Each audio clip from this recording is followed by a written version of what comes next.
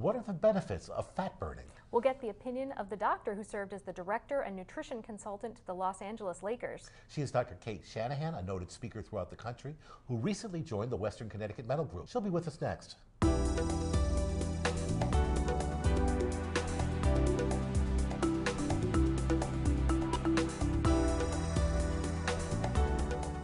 Hi, I'm Dr. Eric Mazer. And I'm Dr. Andrea Peterson. We're joined today by Dr. Kate Shanahan, a family physician, but also more a nutritionist who's interested in fat metabolism, has a really interesting perspective, so we're really glad to have you here. Welcome. I'm excited to be here. Thank you. You want to start off by telling us how you got interested in fat metabolism and nutrition?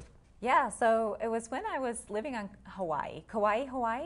I had always wanted to really understand what is the difference between people's health. Why are some people so healthy and some people so Hawaii unhealthy? has the longest lifespan of any state in the country. It does by like 2 years, which is leaps and bounds. Wow. Because the second in that running there is Minnesota, and then behind them I don't remember, but it's like by 2 weeks or something. It doesn't seem fair though. Not only do they have the most beautiful place to live, but they live the longest there to enjoy it. It's not fair. Well, there's a connection because what they do is that they love the outdoors. They spend time outdoors, and they're gardening, and they're hunting, and they're fishing, and they're getting their own food. And I found that was really the key. That people who source their own food, and then the other key is preparing it according to family time-tested recipes. Because the people who did that were universally the healthiest as they aged, and in many cases they were healthier than their own children and grandchildren, which was bizarre to me. You know, as a doctor, we don't expect to see the 65-year-old being on fewer medications than the teenager. And I was going to ask, tell us a little bit more about what you mean by healthier. Absence of chronic conditions, fewer acute problems, or all of the above? All the above. I mean, these people were dynamos. They would be, so the plantations had just closed, and one of the main sources of employment was the hotel industry. So they would be working in the hotels and the housekeeping, which is, that's hard work for somebody in their 60s, right? They're bending, they're lifting up heavy latex mattresses, good quality, nothing but the best there, scrubbing the pots and pans in the kitchens, 14 condos a day, full-on labor. And then they'd come home and they'd have energy to burn. Literally, like some of them said, well, then I do my exercise video, and then I cook for my family. And it was just like, wow, how does someone have so much energy? And then, in the younger generation, that wasn't the case, to the extent that I had had conversations with the human resources director who said that it seems like the younger generation they just don't have the same. He was saying it was the work ethic, but as a doctor, I was seeing it as their physiology. They just couldn't do it. They weren't as sturdy. And a lot of it I tied to the fact that over time, generations of you lose the traditional diet, you lose your genetic integrity in your health.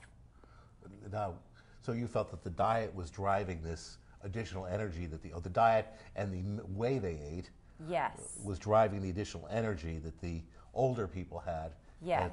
That was not being that. Did they actually, when you spoke to these families, were the younger people eating substantively differently than their elders? Yeah, they were. Because what happens is that the traditions, if they're not like valued, or if someone in the family gets unfortunately, advice from either with the medical system, or they just look online, right? And they just like, oh, a healthy diet. Oh, that means no butter, no eggs, no liver, no bone stock, that's not important. Fermented foods, too much salt, we can't have that. Bone broth, also too much salt, not important. And so they stop doing these things, and they just go back with the standard white bread and bland tasting vegetables and skinless, boneless chicken. And the food isn't good, it doesn't satisfy, and then you want dessert. So you develop a sweet tooth. And it's all easier and more convenient than growing it yourself, fishing yourself, hunting, all the things that were built into the culture of Hawaii, particularly because until the 70s, many houses didn't even have refrigeration. So electricity. Right. Now we have a graphic that I've pulled off your website talking about the different quality fats and oils. Could you go through that with us and why some fell into the bad fat and some fell into the good fat? Yeah, so nature does not make bad fats. So on the left side, we'll see the good fats that you'll recognize because not only have you had them, probably, hopefully, but you know what they taste like olive oil, it tastes like olives, and peanut oil tastes like peanut, butter tastes like butter. But on the opposite end of the spectrum are the bad fats. Yeah, that's what I eat most of on the right side there. Oh dear. Especially, I was very disappointed to see the artificial butter, which I thought was really good for me on the right. It's sad, but it's not just you. It's the statistics show that the average American gets somewhere between 30 and as much as 50% of calories from these oils. So they are not insignificant. And so it's things that don't have flavor: canola, cottonseed oil, sunflower oil, corn oil. So those things don't have a taste. And what makes the bad, though, from a nutritional standpoint? I mean, I understand one is more natural than the other. I understand there may be some molecular differences between them, but what makes them bad in terms of our health? In terms of your health, we're just discovering that they promote something called oxidative stress. And oxidative stress is the reason cigarettes are bad for us. It ages us. It's like liquid age. So when you eat these oils, they affect all of your body with this oxidative stress, and they accelerate aging, they degenerate your tissues. Cigarette smoking is bad, but cigarettes, you inhale, they affect your lungs, they affect your arteries in a very negative way, and they cause a few cancers. But this stuff is worse because it becomes every part of your body. And so it blocks your fat burn, it causes inflammation in your skin. I can see it when people who have like psoriasis or eczema, when they get these oils out of their diet, you can see their skin getting clearer. It takes about 3 to 6 months. They can feel it because it blocks their fat burn. And if you can't burn fat, you're hungry between meals. You have to eat more, and you don't have energy because fat we store for energy. How do the bad fats block fat metabolism? Because the mitochondria does not burn them because they have something about the bonds. So there's a certain type of bond called double bond that the power packs of our cell called the mitochondria that produce the energy in our cell, they cannot burn, they cannot process that bond. So it doesn't get burned for energy. And if that is the main source of fat in our diet, then we don't have a lot of energy for these little fellers, these little mitochondria to produce. They just can't do their job. And in fact, they actually damage the mitochondria. They change the mitochondrial engineering. Mitochondria are engineering marvels. If you Google a video of how they work, there's like a little miniature molecular turbine in there that has to spin. And it's all based on the molecular formulation, and it comes from our diet. And if our diet doesn't have the same things that it used to have, it doesn't have the traditional foods that our genes still need, then our mitochondria they're not built properly and they can't function normally. And there are scientific studies now that are showing that the diets high in things like corn oil and soy oil, they make people lazy because their cells don't produce energy normally, so that when you compare like diets high in this stuff versus diets low in this stuff, you find that the people who are eating more of it don't exercise and they get fat. And they also feel it's because they're not exercising that they gain weight, it's because they feel hungry that they gain weight. And it's really very compelling science that is complicated. So, even physicians don't quite understand it yet, and it's contrary to what we've been talking about for 50 years. So it's hard for doctors like myself to accept that what I learned in medical school wasn't correct. It wasn't all the information. It wasn't the whole story. There's a lot more. Well, I certainly know that a lot of what we thought to be true about cholesterol and diet is no longer considered true. That we used to think that a lot of our serum cholesterol, the bad cholesterol, the LDL cholesterol, was driven by what we ate and by reducing eggs and other cholesterol foods that would greatly, and we know that that's only true for a small percentage of the population, perhaps 10 or 15%, and most people's cholesterol, we make it. Yeah, And- absolutely. And another one I just read yesterday, which was interesting, is I always learned that excessive salt intake was bad. Now there was just a study, and I don't remember. You may have seen it. I've I saw forgotten it. already where it's Dr. from. Youssef had a video up on YouTube. But it showed that except for a small percentage of people who were very sensitive to salt intake, most of us had lower mortality with the salt intake substantially above what was recommended by whoever recommends the feds. So I do understand some of the evanescence of nutritional information. We really don't understand nutrition. It really is evolving. But what, I guess to challenge you, what makes your structure any more stable over the long term or evidence-based than these other ones that have come and gone? And I think, as we said before, American public feels whipsawed. One day you're told to eat eggs, then don't eat eggs. Don't have processed sugars, but it's eat just protein, eat just meat, don't eat meat, eat white meat, don't eat. It's very confusing to the average person, and I think it really reflects. And let me throw one out. Let me ask you that. Why do you think this idea of natural fats being good and any processed fats being necessarily harmful? They're not just bad, but they're harmful. Why do you think that will have staying power over time, as opposed to some of the other ideas that have come and gone? Yeah, it's a very important question because ours is the anti-fad. So we are just trying to codify what was always done for thousands of generations before, in the 1950s and 60s, when we started looking for the cause of heart attacks. So what I had learned in medical school was that that was at that time period where somebody came up with the idea that saturated fat was the cause of the heart attack epidemic that was killing, men in their prime. Executives right here in New York, I think, was one of the hotbeds in the greater New York area. We're in Connecticut. And so, this one gentleman who was a researcher whose name is Ansel Keys, he had the idea that there was a dietary cause. But the reality is, and now we know this, was that at that time, the #1 cause of heart attack deaths was cigarette smoking. And it didn't have anything to do with diet. But he had ties to the processed food industry, and he was dead set on showing that butter and saturated fat and all the foods that people had been eating for generation after generation, he was dead set on showing that that was the problem. And can I just stop you there, because we have to take a break, but we'll bring you right back to that point. I don't even know what the Ansel Keys and his formulation, which I actually remember, not him specifically, but my neighbor was a cardiologist, and he started having his family avoid eggs, avoid bacon, avoid butter and milk. And I'm sure it was that influence. So we're going to be back in a couple of minutes, pick up the conversation right where we left off. Don't go away.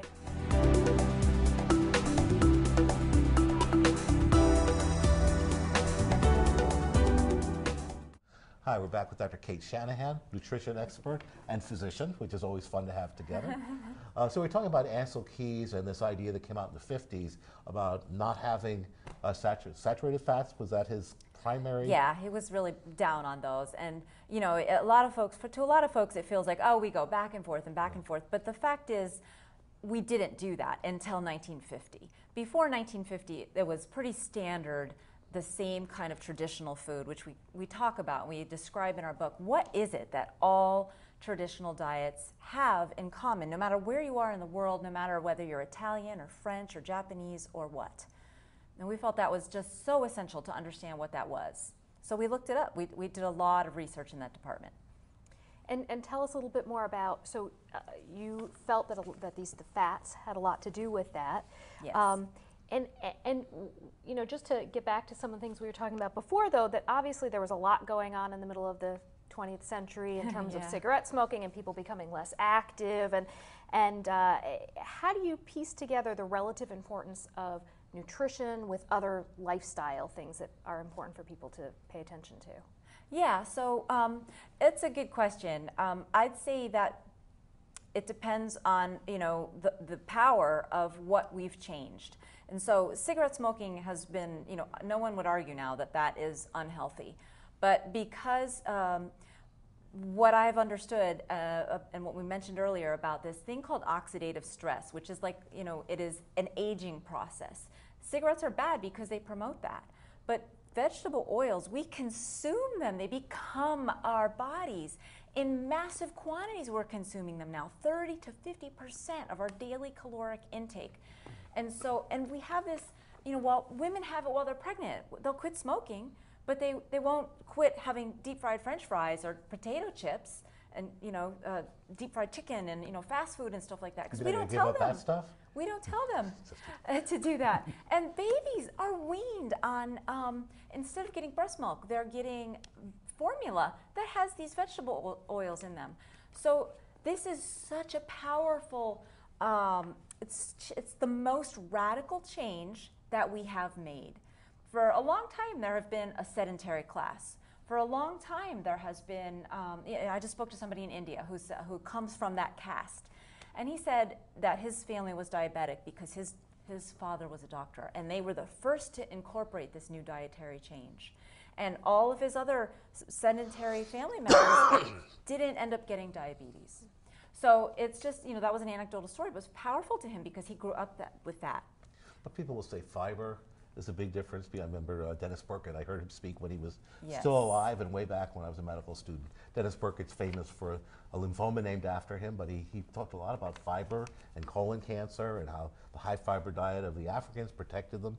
So how do we know it's these fats and not fiber or something else? Where you're focusing on the fats and the specific. How do we know that?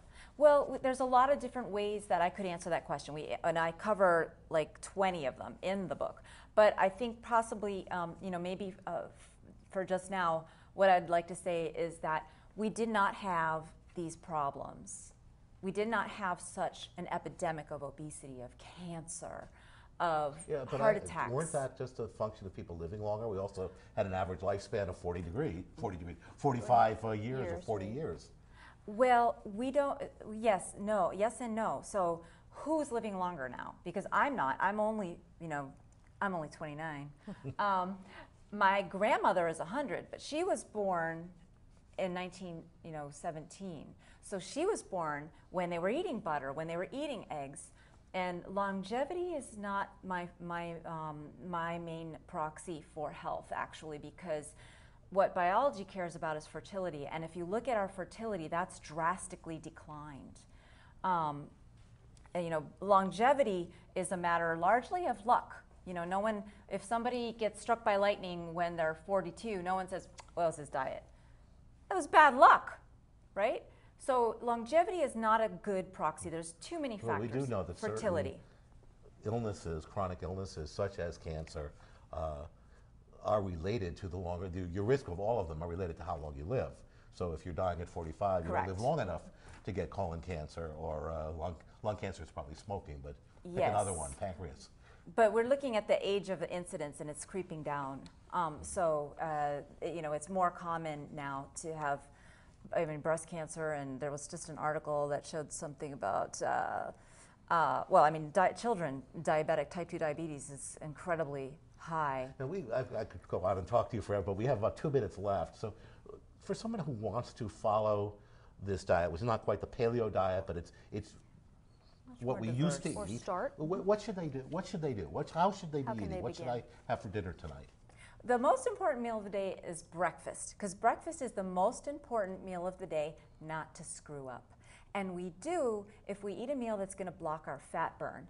And so the foods that are very high in carb and high in these nasty vegetable oils are the worst kind of foods. So just a traditional breakfast. Sounds like what I have for breakfast. So toast and that spray fake butter would be the worst thing that you can eat, right?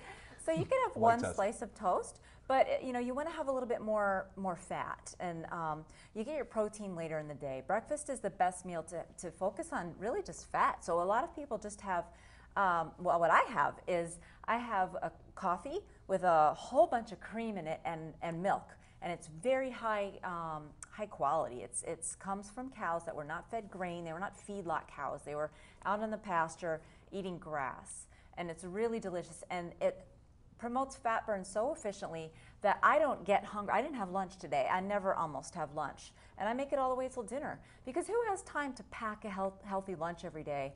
And I get like 45 to an hour of free minutes every day of productivity because I don't have to eat lunch.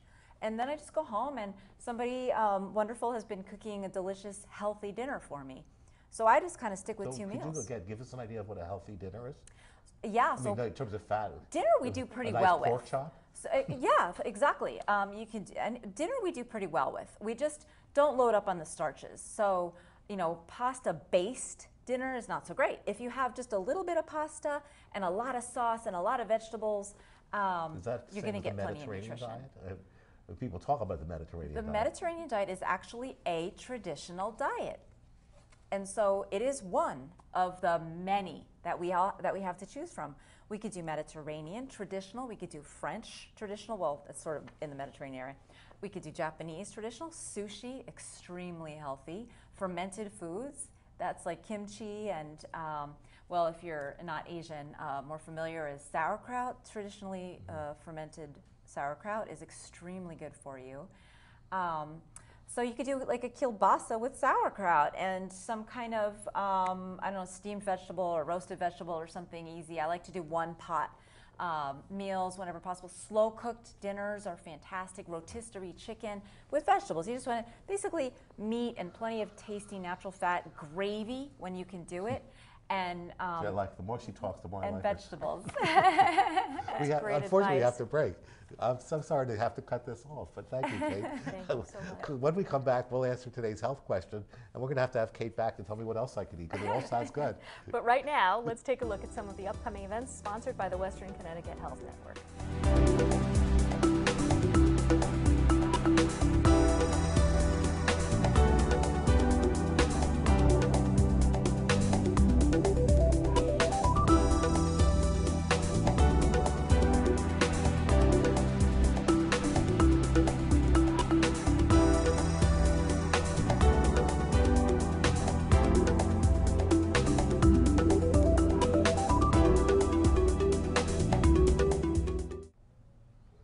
We're back, and this week's health question is, we're going to ask Kate to stay here.